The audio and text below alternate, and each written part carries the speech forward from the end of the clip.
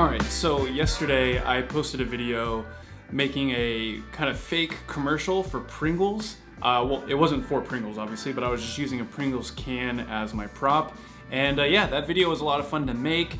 Very difficult, but fun. And I'm just kind of in that zone of product, video, product, photo, just kind of creating, you know, content for different products. So today I wanted to stay in that theme and do a product photography shoot. And the product that I'm gonna be using today are a pair of my Bose headphones that I use for editing. Guys right here. Yeah, I don't know, I just think this will be a fun, kind of, just a fun little product to try and shoot and capture. Now, this is the difference between like photography and video when it comes to product shoots is that with a video, you know, you're handing over one piece of content, basically, you know, your one finished video. When you're trying to do photo, you want to make sure you hand over a collection, or you have a final set of photos that you're gonna use. And so my goal for today is to get 5 good usable photos that, say for example, like if I was actually working for Bose and they said, hey, you know, can you create an advertisement campaign for these headphones? You know, for me, I'd want to have like 5 solid photos that I know that they're gonna use. Now obviously I'd hand over a lot more, but you get what I'm saying. So that's the plan for today. 5 good photos of these headphones, and using nothing else other than what I have available to me in my home. And specifically today I'm gonna do this entire shoot in my bedroom. So yeah, that'll be fun. All right, so similar setup today as I had yesterday. I've just got 2 foam boards right here, 20 inches by 30 inches. I've got a black sheet of construction paper holding it together with 2 of those little clamps over there. And that makes the set that we're gonna be using today. Now, a few other things that I have at my disposal. I'm using this little wand light again. I've got, well, technically Haley has a like photography crystal that I can use to maybe just try to, you know, add a creative element to some of these photos. And then I've always wanted to use this weird like lightning thunder, this weird, what is it? Lightning is the thing. Okay, yes. This funny little lightning bolt thing that I have. So I don't know how I could use that, but hey, maybe we could.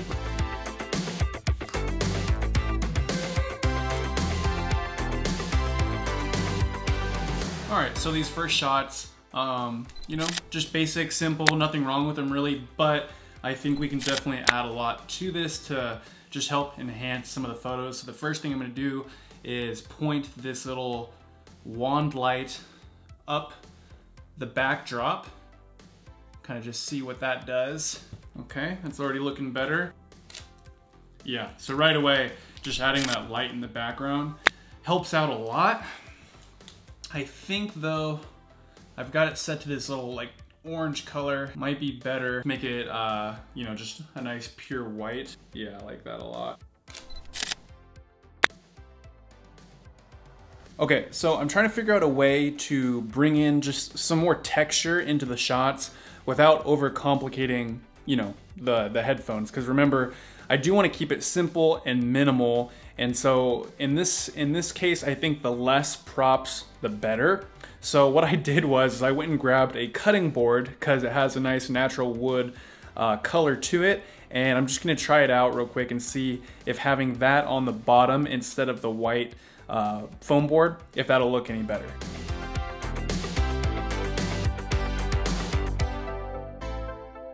Not gonna lie, that doesn't look horrible. I do kind of like the natural wood tones that I'm getting. So next I'm gonna try this crystal, see if that helps anything at all.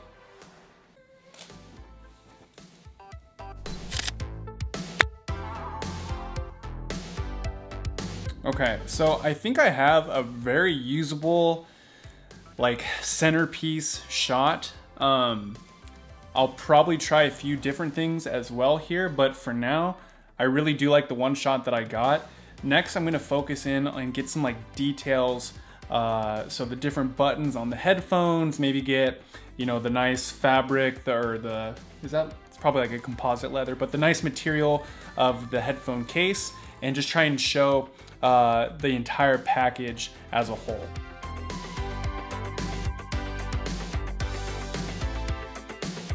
I just started taking some details of, you know, the kind of getting some tighter in shots, and I switched up the bottom layer to another black sheet of construction paper, and I took, like, you probably already saw it, but I took the light wand and like backlit the headphones, and dang, the photos were looking like so good. Sorry. They were looking really good. So the only problem with that, with having the same color on the back and on the bottom, is now my original shot, which had like the cutting board on the base, that doesn't really go with the theme of these other photos that I've taken. So now I'm gonna redo like the main hero shot for this collection and see what we can come up with that.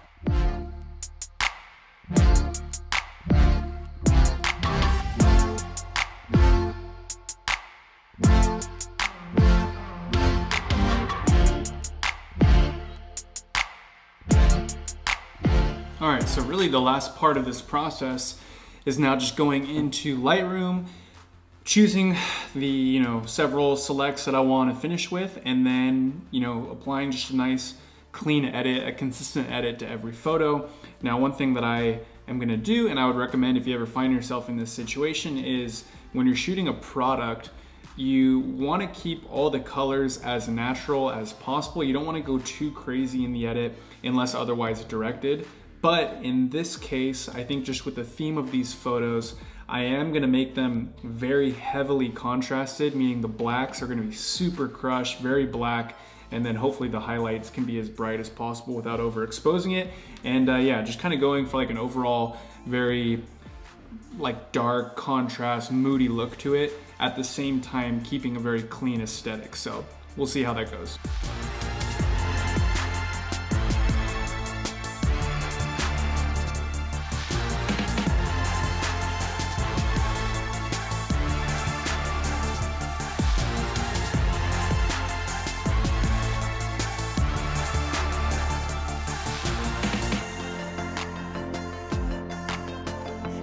All right, so just finished doing all the edits, and I ended up with, I think, 9 photos that I'm super happy about.